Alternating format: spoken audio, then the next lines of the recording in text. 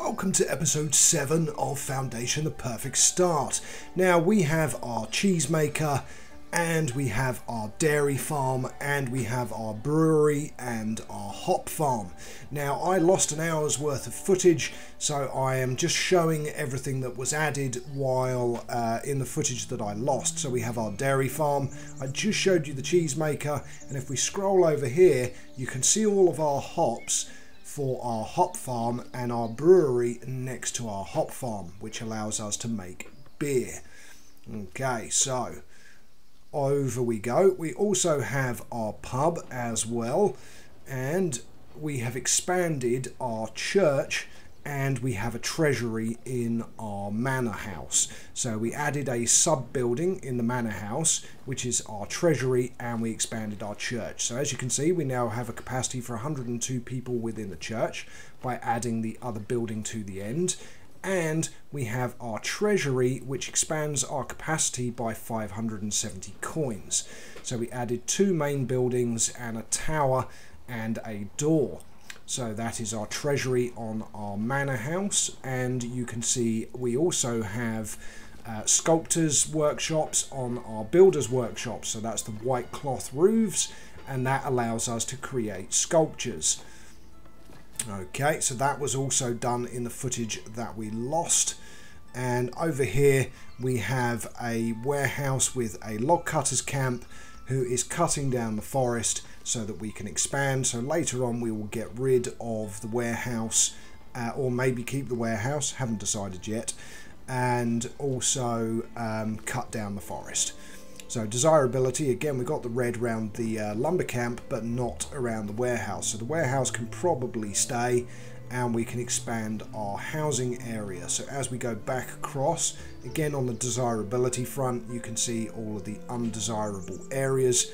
And we have our pub there, which is the double building, which we started building anyway in the previous episode, so that is fine, didn't need to go too much over. We've also built a fountain in that residential area, but today what we're going to do is we're going to unlock hunting, and we're going to add the extra food type to our markets. So here we go, we unlocked decorative, we unlocked dairy farming, we'd already unlocked common goods, we haven't done copperage yet.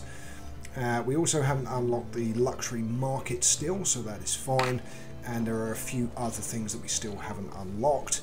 So we are renowned now, so we have mining taxes and additional taxation privilege, and we haven't unlocked the tavern kitchen or the stonework for our manor house, so manor house stone architecture.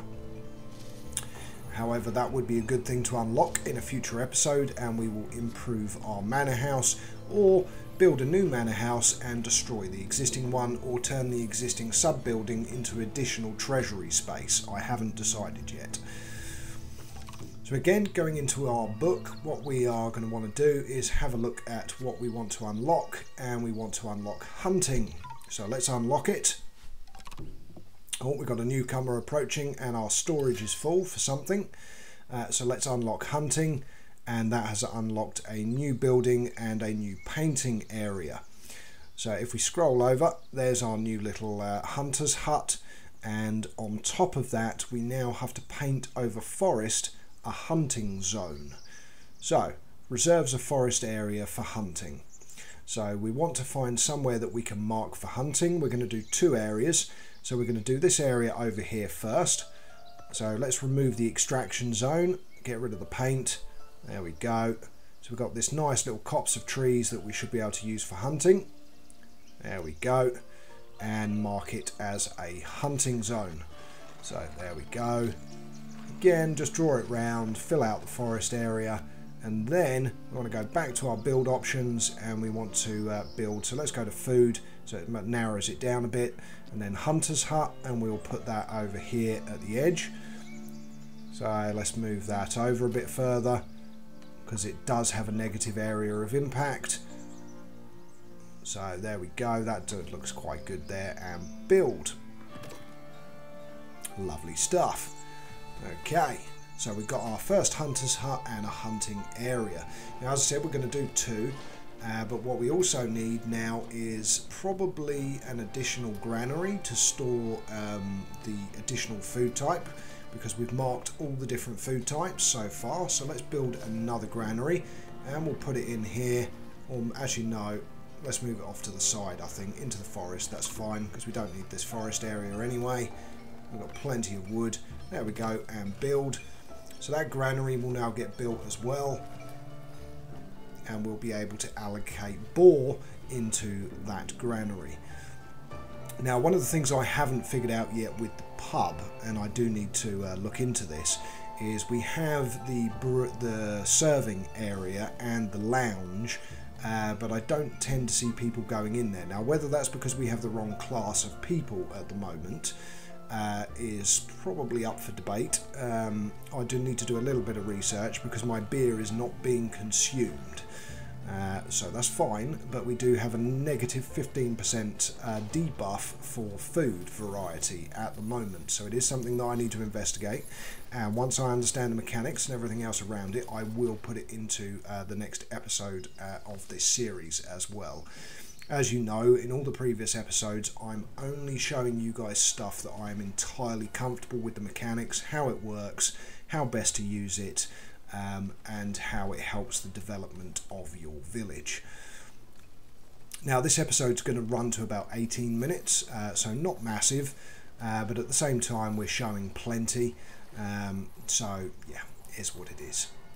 Okay, we've got 2 newcomers. That's good because we're going to need those, because now we have 4 unemployed people. We're going to need to put some into the granary and some into our hunter's hut. So again, that's not finished yet, so that needs to be, it's nearly, there we go. Let's add a hunter.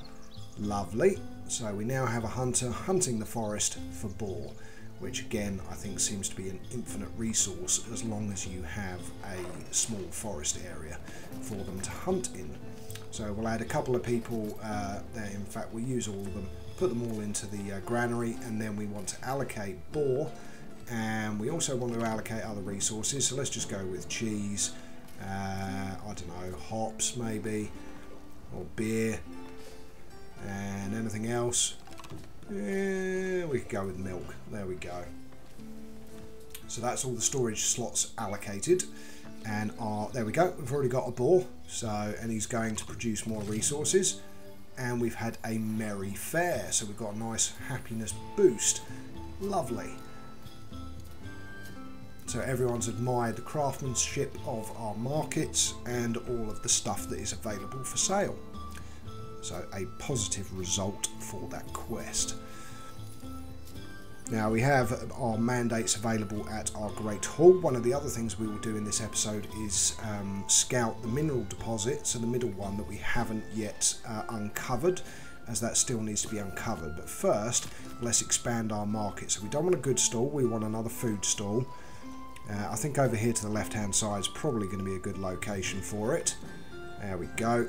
And again, what colour tent? Let's go with blue. There we go. That's good enough. Drag it up so you can actually say build, and there we go. That will get constructed. Now we need to do the same with the other market, of course. So we need to expand our second market, and we need to add additional serfs to work. Currently, of course, we have no additional serfs, and even by the end of this episode I still will not have given and added additional serfs to serve in the market for the new food type. We'll leave that for the next episode. Okay, so again we want to establish another hunting area, and we need to expand this market as well. So again, click on build, click on free build, click on one of your market benches, add a new food stall. Now where do we want to put it? Let's rotate it. I think maybe along the edge of this path. Yeah, about there. I think that looks all right there, doesn't it? Okay, so we'll get that put in. Again, we'll get a roof put over it as well. Funnily enough, I think it's going to be the blue one again, because the red's quite close. The rustic is next to it, so yeah, we're using the blue one again. Okay, well. Right, build, and there we go. So that one will now get built as well, and as soon as we can allocate the resource, we shall. And again, move over, have a look. So that one's being constructed. Good. Let's rotate the camera back round, because top down, although good for looking at the layout, is not as aesthetically pleasing. Okay, so our hunter is still busily working away. Good stuff. and there we go. You see we've got 4 out of 5 market traders, so we do need to add 2 more, so 1 to this market and 1 to the other. And here is our pub, so this double building here. So we've got our bartender serving, and we have a public lounge with a maximum attendance of 15, and we're fully stocked with 80 beer. Again, doesn't seem to be getting consumed. I do need to have a look and see if we can figure out the mechanic for this one. Any thoughts on that? Feel free to drop a comment below before I publish the next episode, but by the time we get to the next episode we will have sorted it out. So there's our coos, so our cows in our dairy farm, and our cheesemaker is happily making cheese and has 2 in stock, which will get moved to our market. And again, going back over, let's have a look how everything's doing. We have some more people. That's handy because we're going to need them. So I think now we can start thinking about getting our second hunting area in. And again, we've got that nice little fountain in our second residential area. But what we come across in this episode, and you'll notice at the notifications at the top, is people struggling to find homes. So we're going to need to edit that out as well. Right, that's got 1 brewer, so that's fully staffed, so that's fine. Again, we've still got 2 people that are unemployed, so let's add another farmer. See if we've got any other buildings. There we go, we've only got 1 weaver, so let's go with 2. That's fully staffed. Again, fully staffed, and fully staffed. Okay, good. And of course the fisherman's fully staffed because you only need 1 person. And you'll see we've expanded our church there as well, so that has 2 main church buildings now, so we can happily serve about 200 people, and we've got a population of 144. Now residential, let's expand our residential area a little bit. You might be able to get a house in there. Again, expand it over. Okay, we've already got that area covered. We could expand it off to the left a bit here, so to here. So let's expand there. There we go. Moves into a bit of a less desirable area, but that's fine. And having a look at our main other residential area, which we've got nothing allowed near the market, of course, so that we can keep expanding it. But we could add a little bit over there. Yeah, maybe a little bit down into the trees. There we go. So that makes it a little bit bigger. So that should allow people to hopefully find space to build another house. Okay, right, everything's looking good. We're at 112% happiness as well, which is nice. I do like the graphics of this game, I must admit. I do like the game itself. So foundation sculpture, all we're missing is 3 sculptures. Now we have every other material needed, plus we have our sculpture makers. So I don't know why this hasn't been finished. So again, we have sculpture makers. Can't put any specific order on them to make sculptures. They just have to do it. And we have marble in stock as well. Actually, no, we don't at the moment. So that might well be the reason as to why they're not building the sculptures, because all the marble that we got has been put into our construction. So maybe when the next delivery of marble arrives, they'll actually start building the sculptures. Now we could also add additional resources, but as you can see, we only have glass and marble. You don't have storage for sculptures. So I think they're done on an ad hoc basis, as and when you need them, from marble of course, or gold, or whatever other materials it's needed to be built out of.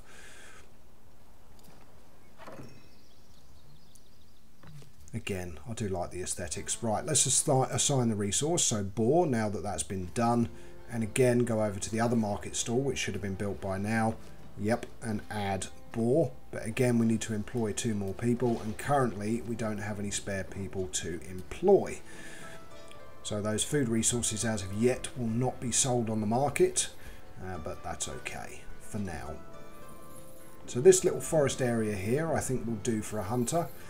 And what we'll need to do is mark it for hunting. So I think here. I think looks like a good forested area. So let's build. And we want to go and we want to build a hunter's hut. Let's put it down at the corner here. Just about there. That'll do nicely, and build. And now, of course, we need to paint. So let's go paint and hunting zone, and look, it cancels out all of the cutting. So that is now a hunting area, and it will not be excavated for trees. Oh, didn't mean to do that. Let's cancel that one. Okay, so we've now got our second hunting area and our second hunting lodge to be built. Now we just need some more people, and we've got a courier who is requesting an audience, so we'll have a look at what he wants as well. Let's see where he is. There he is. Let's have a look. It's more beer for polished stone. 50 polished stone for 50 beer. Nah, I'm good, thanks. We've got 80 beer in stock. We've got a brewery. We've got a hop farm. We've got enough to make beer, so I don't think we need it. In fact, we built a well near our brewery as well, because the brewery needs water, so we put a well nearby. So not interested, the beer can wait.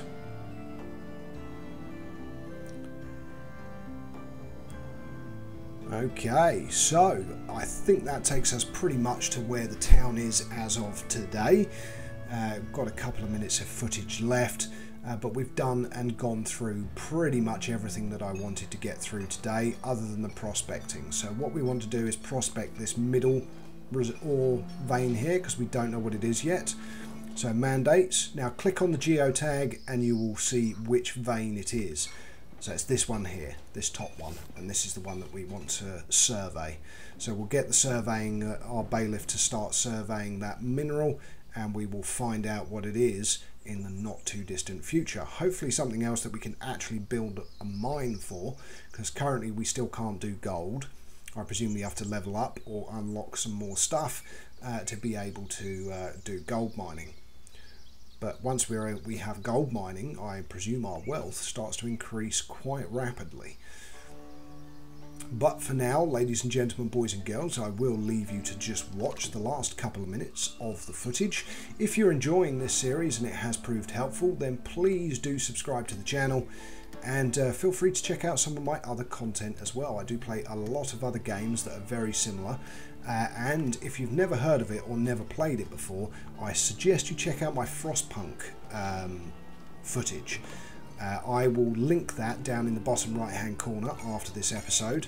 It's a city builder game, a very harsh survival city builder game, and Frostpunk 2 is going to be coming out in the not too distant future, I hope. So one worth checking out. But until next time, all it leaves me to say, of course, is good morning, good afternoon, good evening, and from me, Know It All Gaming, good night.